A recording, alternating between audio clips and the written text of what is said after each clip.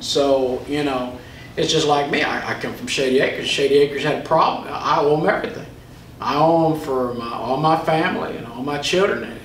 And I owe them for all my grandchildren that are saved. Amen. If it weren't for that church, we wouldn't have Christ. Amen. And so I appreciate them. And so we're there for them. Amen. When therefore I have performed this and have sealed to them their fruit, I will come to you by Spain. So Paul says, I'm going to go visit Spain, and I'm going to come back visit you. He still has the Roman church on his heart. And I am sure that when I come unto you, I shall come in the fullness of the blessings of the gospel of Christ. He says, I'm going to preach. Amen. Count on that.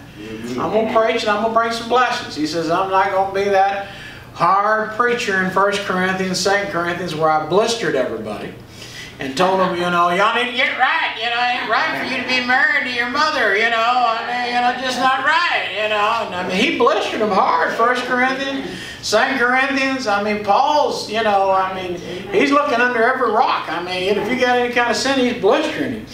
And he says, I'm not going to do that. I'm going to be a blessing. Amen. I'm going to be a blessing. I'm coming to be a blessing. And I'm coming so that you can hear me preach. And nothing like hearing an old man. We heard about an old preacher died in Pennsylvania. And you either were for him or against him. There was no in between. I mean, you either loved the man or you hated the man. And that's just the way it was.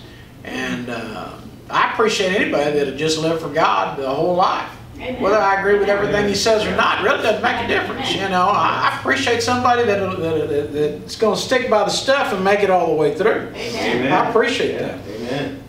Now I beseech you, brethren, for the Lord Jesus Christ's sake and for the love of the Spirit, that you strive together with me in your prayers to God for me. So Paul's asking for prayer. And every pastor needs prayer. Amen. Pray from a pastor. I need him to, amen, get a hold of God. Amen. Amen. I need him to have something for the visitors. I need him to have something for me. I need him to, you know, get a hold of it. And so you ought to strive together. That I may be delivered from them that do not believe in Judea, and my services that I have for Jerusalem may be accepted of the saints. So he's asking for two specific prayers in verse 31. That the Jews won't get upset with me. And number two, they're going to actually accept the offering. And they do. They wind up accepting the offering. I mean, when you ain't got nothing to eat, you'll take pretty much anything. Oh, you know? Oh, yeah. You got canned okra, huh? Oh, yeah, I love canned okra, you know. Yeah. But when you're starving, you'll eat anything. Oh, yeah. I mean, the Old Testament, they were eating dungs, pigeon dung. I mean, you know, they were just to survive. They were eating that, and so that's kind of rough, you know, for me. But that's what the Old Testament says. That I may come unto you with joy by the will of God, and may be with you refreshed. Paul says, not only do I want to refresh you, I want you to refresh me. Amen. Let's just have a good time in the Lord. And I come with joy. Joy. I like it when preachers come with joy. They have a happy thought, you know, and they have a happy message. And they get you up to the mountain, amen. And I like to hang with them guys, amen. I don't mind the ones that'll rip off your head and spit down your neck. I mean, you know, I'll even put up with them. But I prefer a happy message, amen. One with joy and peace, and amen, everything's going to be all right, just hang in there. I like those.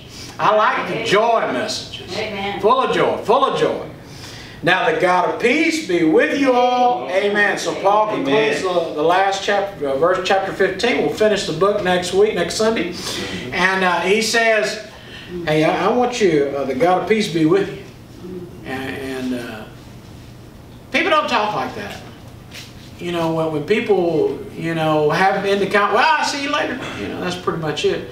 Paul's writing this letter and he's saying, listen, I hope the God of peace be with you. And just stay with you. And just dwell in you. And he was really getting down to the nitty-gritty and saying, I really appreciate you and I want you to know God. I I want you to look at. That's the one thing. Just sitting here on Sunday morning, Thursday night ain't enough. Just reading your Bible is not enough. Right. Just praying is not enough. You got to ask God, Lord, I want that relationship between me and you. I want you to be able to talk to me. Amen. Amen. Be able to speak to me, whether it's the Word of God being preached, or whether it's me reading the Bible, whether it's a billboard or whatever. I mean, just thought. And God will speak to you through any kinds of way. It'd be just, you know, you'll be at work and you'll hear somebody say something, all of a sudden, God said, that's me talking to you. Right. And He's just trying to communicate. And we get so busy, we don't listen. Amen. You don't listen. Yep. You don't hear. That's true. That's right. And so a lot of times, we're so busy with our lives that we don't have time for the God of peace to come in and move in and just tell us, hey, just hang in there. It's going to be all right. It's going to be all right. Amen. Amen. He'll be with you. Yeah. And God's going to help you. God's going to bless you. Right. Amen. Amen. Well, Father, we love you. I pray, God,